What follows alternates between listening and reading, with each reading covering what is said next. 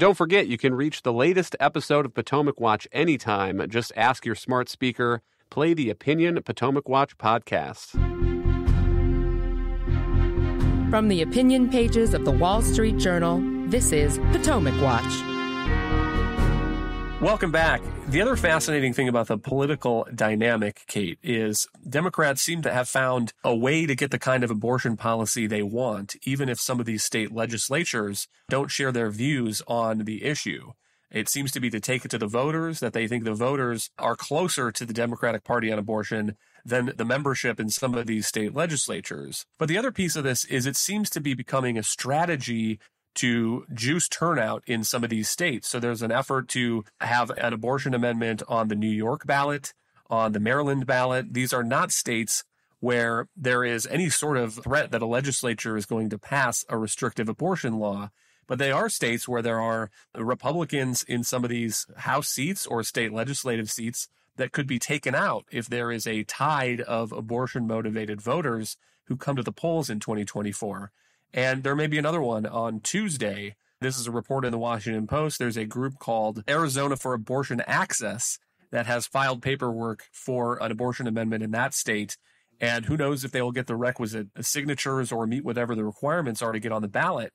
But Kate, that's a swing state, and you could definitely see that changing the outcomes in some of these races up and down the ballot. Well, right. I mean, I think you have to know, Kyle, the grand irony that Justice Alito's decision to return this question to the states may, at least in the short term, be a political benefit to Democrats who spent the months and years before leading up to that decision warning of apocalypse, first of all, but also that abortion would basically be not available in many states, which has not panned out thus far. Though, Kyle, I'm stuck really on the lessons here for Republicans who are pro-life and do want to pass more pro-life bills through the legislatures and how they might succeed in getting other people to share their position.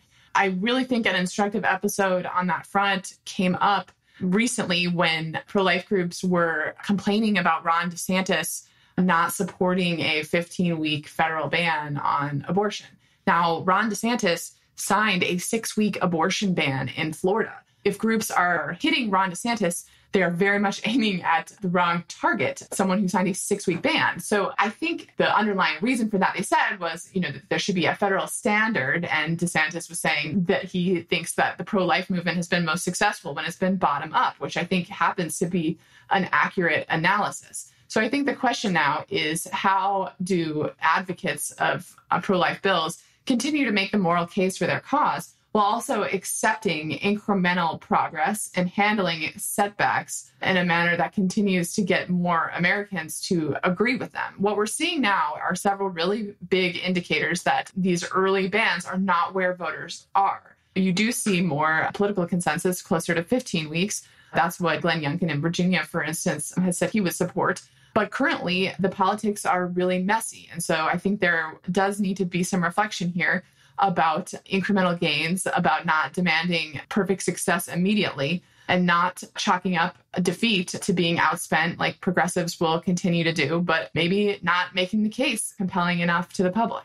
I think those are good points. I will read the line again from Justice Alito's Dobbs decision. It says, "We do not pretend to know how our political system or society will respond to today's decision overruling Roe and Casey, and even if we could foresee what will happen, we would have no authority to let that knowledge influence our decision." And so one of the ironies Kate is hitting on here is that decision is what gave abortion policy back to the states, back to the people.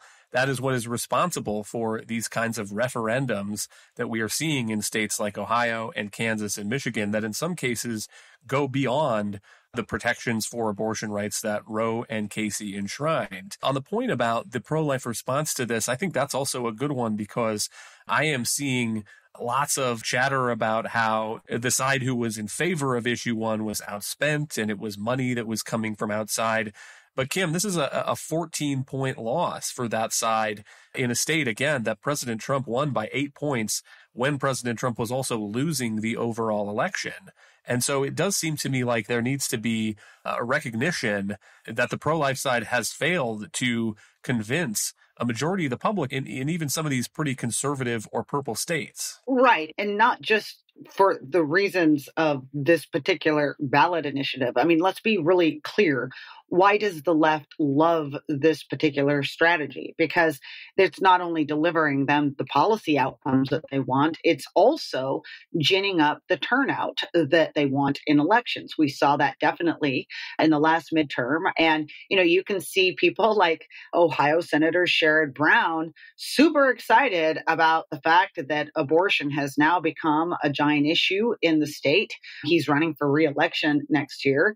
But he's now, by the way, let's just point out that a lot of these Democrats who were bemoaning and bewailing the Supreme Court decision in Dobbs are now celebrating all of that direct democracy that has put this issue back into the hands of the people.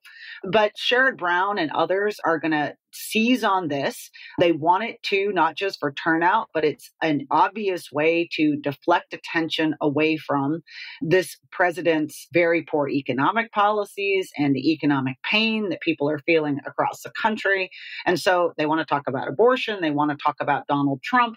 And to the extent that the right's inability to hit on a policy and a strategy of dealing with this is enabling them to run the field with these messages, there's a lot at stake here beyond the question of abortion. It has to do with elections more broadly, other ballot questions that might be up, and people's focus as they go into the upcoming presidential season. The polling on abortion has always been conflicted because it has shown that people generally supported Roe v. Wade and opposed overturning Roe v. Wade, while at the same time saying that people wanted policies that Roe v. Wade made unconstitutional.